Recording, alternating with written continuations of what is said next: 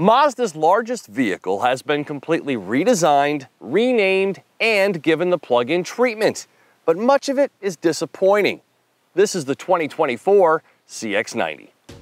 Replacing the CX-9 is this CX-90, pivoting to a larger, rear-wheel bias platform with a Turbo 6 positioned longitudinally, just like in the luxury SUVs it longs to emulate. All-wheel drive is standard. But I'm not driving that CX-90, I've got the new plug-in hybrid, offering 26 miles of EV driving on a full charge and up to 490 miles of range in total.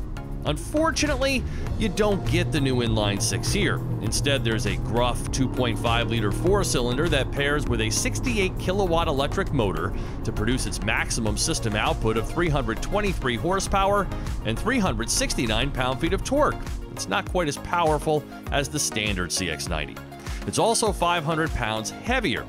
Max towing is 3,500 pounds. Charging the smallish battery takes a quick 90 minutes using a level 2 charger, or about 6 hours if plugged into a standard 120-volt outlet.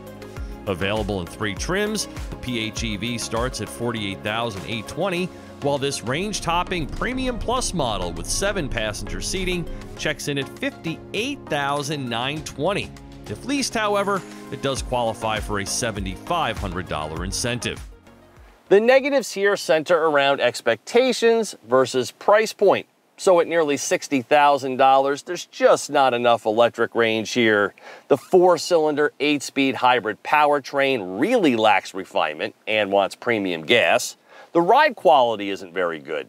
And for a brand that is striving to move up to the penthouse, this isn't premium enough. The best parts of the CX-90 are its looks and the generously sized third row. The shifter movement is also problematic. I can't tell you how many times I've mistakenly shifted into drive as opposed to reverse.